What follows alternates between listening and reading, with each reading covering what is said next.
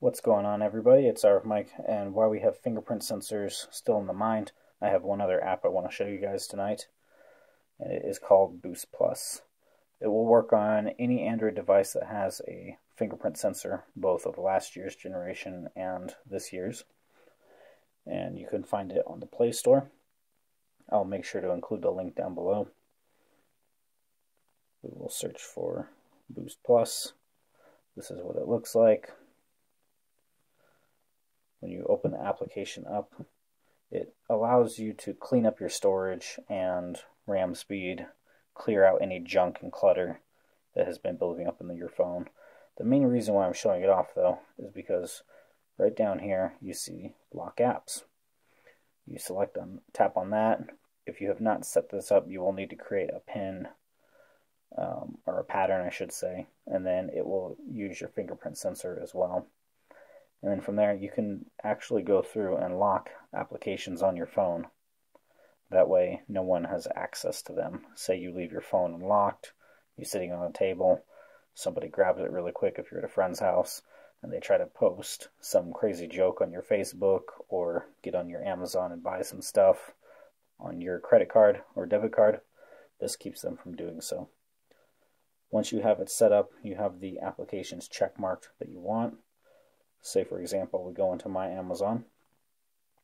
First thing it's going to pop up with is the lock screen. Amazon is locked. You need to use the fingerprint or draw the pattern to unlock it. And say, if we go into my Facebook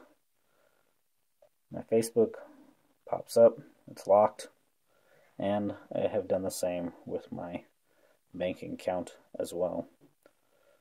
If we were to go into my bank account, it'll pull up and it is locked. So it is a good way to secure your phone from any unwanted posts or purchases. Again, like I said, I will post this in the video description, but if you want to see what it looks like here on the Play Store, we'll go to Boost Plus.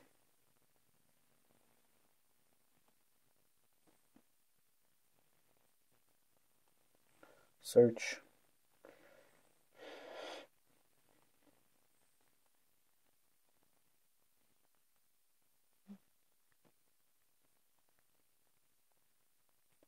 And it's taking me a minute to find here.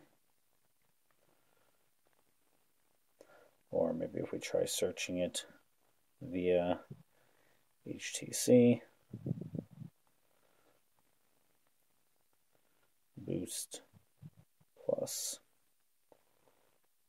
And there it is right there. First one that pops up. This is something that was originally developed with HTC.